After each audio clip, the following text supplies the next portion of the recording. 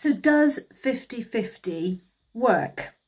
First of all, I tend to personally have a problem when people want 50-50, because often the reason why people want 50-50 is about their rights. Now, you've heard me talk about this before, but parents don't have rights, children have rights. Here in the UK, we have the Children Act 1989, not the Mothers Act, not the Fathers Act, not the Grandparents Act. So when people say to me that they're looking for 50-50, I always do a quick sanity check on it. However, not to say I haven't had 50-50, not to say I haven't advocated for 50-50, I absolutely have.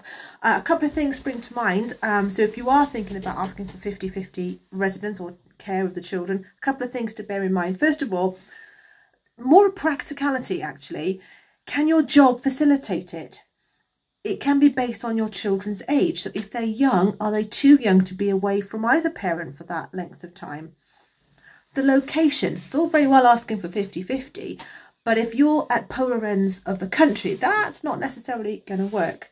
And then what about the children? What do they want? Taking into account their wishes and feelings. I've seen some 50-50 splits that are more like a railway timetable than anything remotely resembling what's good for the children. I've looked at some of those splits or some of the proposed splits and things, I'd be confused by that. Children like things to be simple. So with that in mind, just have that in mind when you're asking for 50-50. Guys, have an amazing rest of your day. I'll check you later.